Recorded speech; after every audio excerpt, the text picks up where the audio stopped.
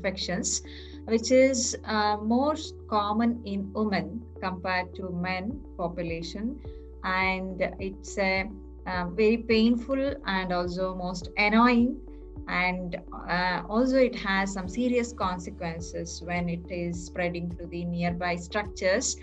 And even though it looks very simple, we need to treat it on right time so that it will not end up with any of the complications.